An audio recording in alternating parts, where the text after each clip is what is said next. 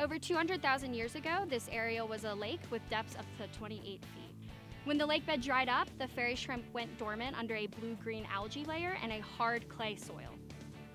So the importance of the fairy shrimp out on the lake bed is that migrant birds that are flying from Canada south to their wintering grounds often will stop here and will feed on those shrimp, and that will provide the energy that will allow them to do that migration.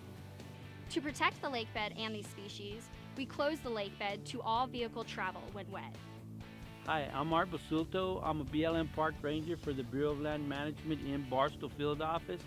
Today I'm out here at Mirage Dry Lake Bed. I'm going to talk about a few events that go on out here. Some of the big ones are rocketry, wind sailing, gyrocopters. Also, one of the big ones is the SCTA time trials, which has been doing it for more than 50 years. One of the big reasons when the lake bed is closed after it rains is for safety. These people really expect the lake bed to be nice and smooth. If people get on it, it really damages the lake and it becomes a safety issue.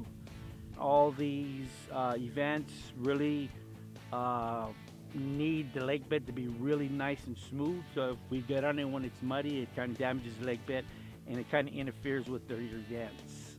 So one of the resources that we protect out here is the Joshua tree. The Joshua tree provides very important habitat for a lot of the bird species that utilize this area. And they use it for nesting, they also use it for perching, for hunting. And so one of the things that we do to protect these older individuals is we put fencing around it so that it helps reduce the impacts from the OHV use out here. And one of the reasons that's very important is not only do these trees take a long time to develop, but also in this harsh environment out here, it's very hard for them to reproduce. So any of the individuals that we do have out here, we do want to try to protect as well as we can. The tortoise habitat located here at the Visitor Center is a perfect opportunity to show the public basically the desert tortoise. The chances of seeing one out in the wild are slim to none because they are an endangered species.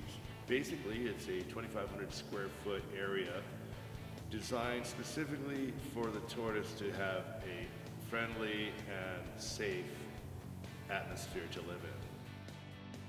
The tortoises are actually in mid-hibernation right now, but there are a variety of other species that utilize the area. Some of these species include bobcats, kit foxes, squirrels, scorpions, and ravens. The ravens are actually the tortoise's #1 predator. One of the ways we can help protect the tortoises from the ravens is to make sure to pick up our trash so the ravens are not attracted to the area. A few more things that you can do to enjoy Mirage Dry Lake Bed. Some of it is the OHV. We have 2 trails out. It's the East Trail and the West Trail. If you see you might see a scorpion, or which is nocturnal. You might see a desert tortoise. One of the big things is the California king snake. If you see the wildlife, just let them be, let them take pictures. We have to coexist. We all have to get along to keep this place going.